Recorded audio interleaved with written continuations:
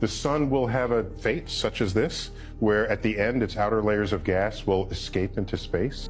The James Webb Space Telescope keeps finding galaxies that shouldn't exist, scientists have warned.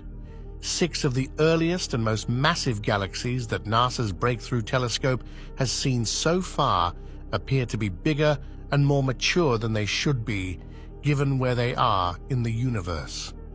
Now, the esteemed theoretical physicist and futurist Michio Kaku has broken his silence on the fate of the Big Bang. Well, that's the problem. The James Webb Space Telescope is upsetting the apple cart.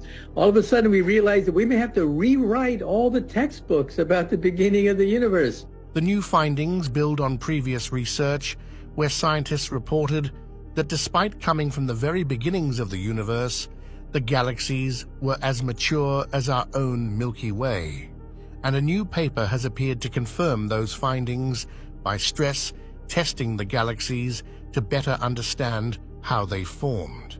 It suggests that if scientists have not made a mistake, we may be missing some fundamental information about the universe.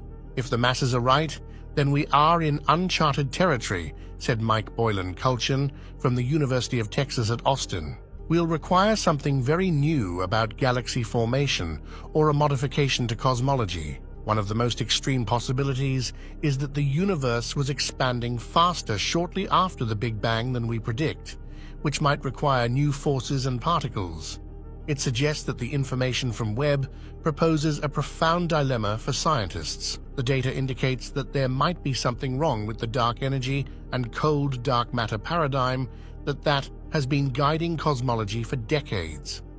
Now, it takes many billions of years to create a galaxy, like the Milky Way galaxy, with 100 billion stars, many billions of years old. The James Webb Telescope has identified 6 galaxies that exist 500 million years after the Big Bang, that are up to 10 times bigger than the Milky Way galaxy. Usually, galaxies convert around 10% of their gas into stars.